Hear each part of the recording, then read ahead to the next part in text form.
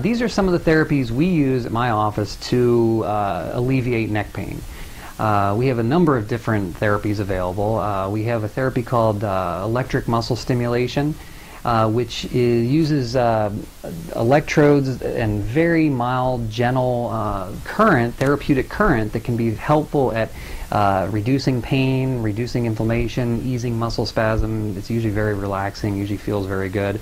We also have ultrasound available, which is a gentle treatment that uses high energy sound waves. It's very mild, but it can penetrate into the tissue and help to bring circulation into that tissue. It can help reduce pain and promote healing.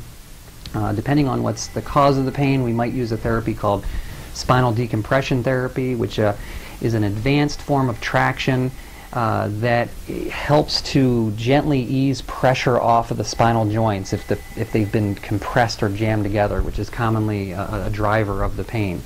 So that can be very helpful.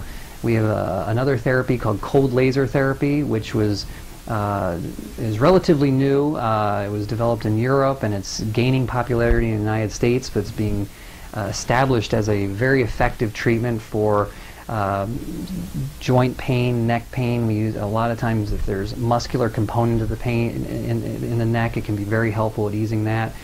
We have massage therapy available at the office, and I use a soft tissue therapy called neurological stretching, which can be uses the nervous system. It's a stretching technique that helps encourage the nerves to release muscle tension. And can be very relaxing, usually feels very good too. So those are some of the therapies that we have available that can help neck pain.